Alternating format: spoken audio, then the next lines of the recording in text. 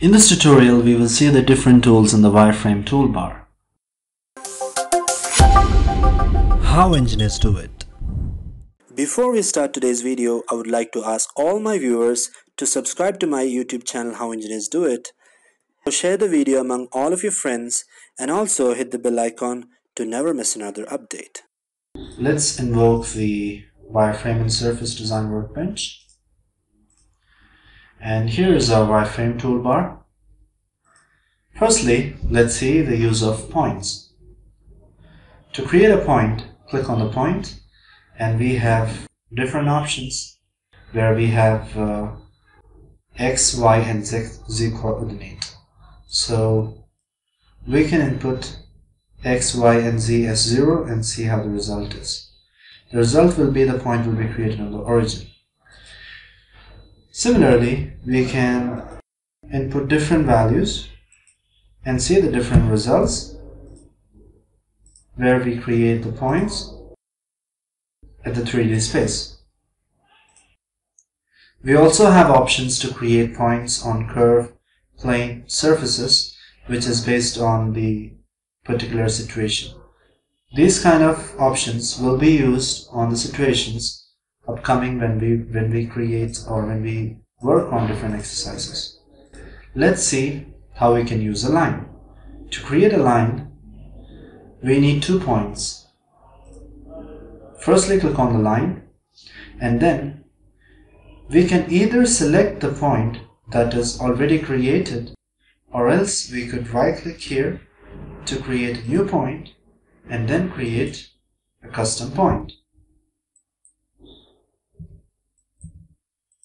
So in this case, I created the first point, and let's define the second point as the point which we previously created. So in this way, a line has been created. We also have options to extend the line beyond the point which we specified. This is about creation of a line.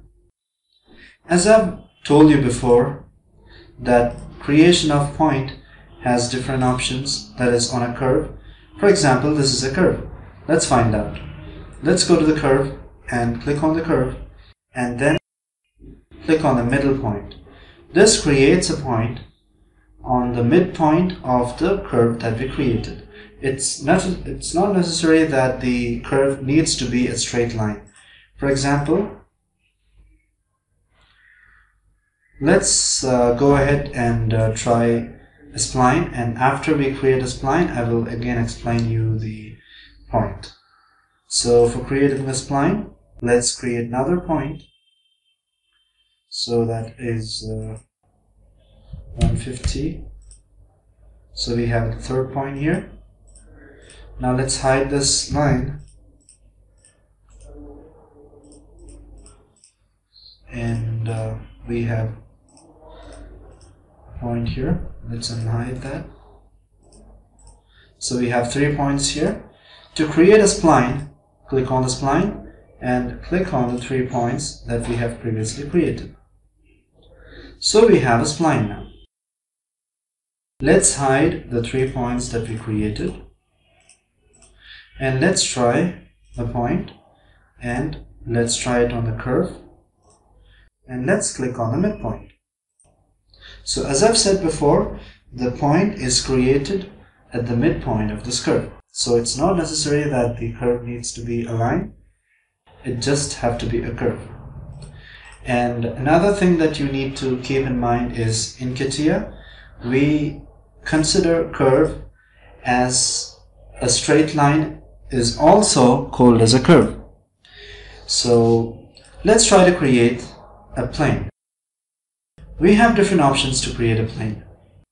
We can create a plane by clicking on any of the reference plane here and then specifying the offset. In this case, I will specify the offset as 50 mm and click on OK. So here we have created the plane. We could also double click on the plane and change the offset later.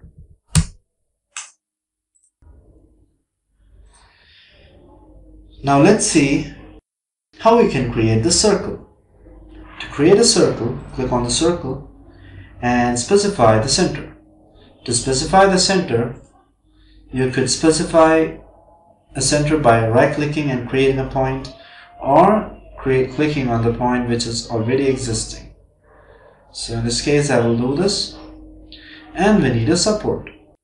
So for support, if we select this plane, the circle will be offsetted and created with reference to the inclination of the plane that I have selected here.